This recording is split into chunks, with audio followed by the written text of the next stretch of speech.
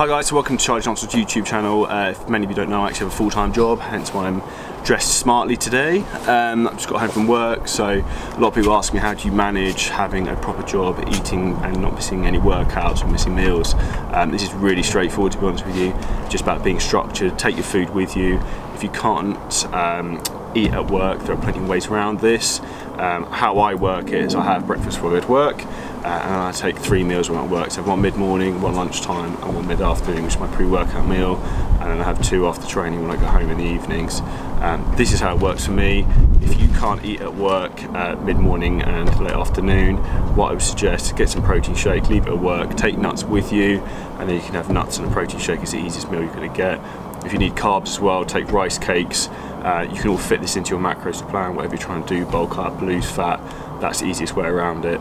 If you're in meetings a lot of the time, like I am, for example, if you want to take your protein shake with you and not miss meals, again, an easy way around this, if you don't want to take the protein shake with you, is to get like a Starbucks thermal flask, put the protein shake in that. No one's going to know what you're drinking. Take it with you, you're not going to miss any meals. So those are my top tips. It will help you having a full-time job in terms of having structure. You know exactly where you are in terms of times of the day. If you're working 9 to 5, there's no reason you should be able to stick to a routine. So get out there, smash it, and let me know how you get on.